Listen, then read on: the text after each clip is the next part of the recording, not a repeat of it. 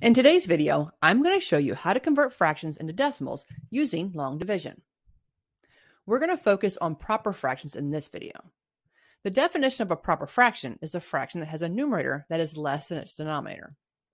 Proper fractions represent a piece of a whole, or a number less than 1, so we would expect our decimal number to be less than 1 also.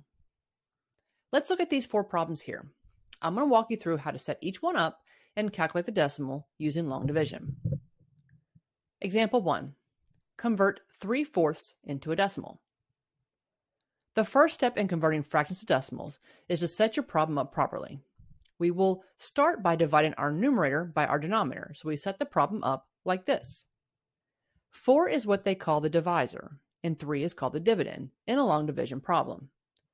We know that 4 will not go into 3, so we start by adding a 0 to the right of our 3. Next, we need to add a decimal after our 3 before that 0. This will extend our dividend into a number that we can start to divide. So basically, it says 3.0, but you're going to look at it as being 30. We place the same decimal up top above our decimal here, where our answer goes. Now, we can start with 4 goes into 30 how many times? The answer is 7, so we put 7 after our decimal. We multiply 7 times 4 and get 28, which we subtract from 30. That leaves us with a remainder of 2, which cannot be divided by 4. So again, we add another 0, bring it down, and we get 20. 4 goes into 20 a total of 5 times. So we write 5 up top next to our 7. 5 times 4 is 20, and that leaves us with the remainder of 0. So 3/4 is the same thing as 0.75 in decimal form. Example 2. Convert 5/12 into a decimal. First, we set our problem up just like the last one. 12 goes on the outside, 5 goes on the inside. We know 12 can't go into 5, so we add our decimals and our zeros up top. Then we add our first 0. 12 goes into 50 a total of 4 times, and 4 times 12 is 48. When we subtract 48 from 50, we get a remainder of 2. We then add another 0 and see that 12 goes into 20 one time. When we subtract 12 from 20, we get 8. Let's add another 0 and figure out how many times 12 will go into 80. 12 times 6 is 72, so let's put 6 up top and subtract 72 from 80, which leaves us with 8.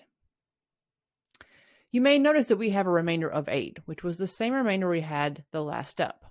That means this decimal amount is going to start repeating. And what I mean by that is that it will keep being 6 over and over again into infinity. So what we can do is stop at this 6, and we can draw a vinculum over this 6, which means it will continue to repeat.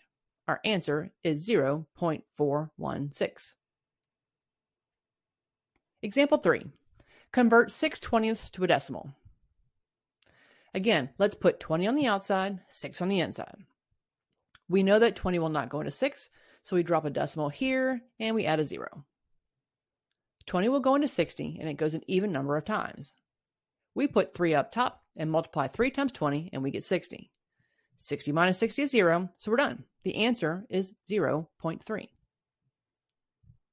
Last example, convert 3/15 to a decimal. Same steps here. We put down our 15 and our 3 and add our decimals and first 0. We are now dividing 15 into 30, which we know goes 2 times. Our answer is 0.2. Hopefully that was easy to follow. If it was, hit that thumbs up button and don't forget to subscribe. Be sure to check out my channel for more math help videos. Thanks again for watching.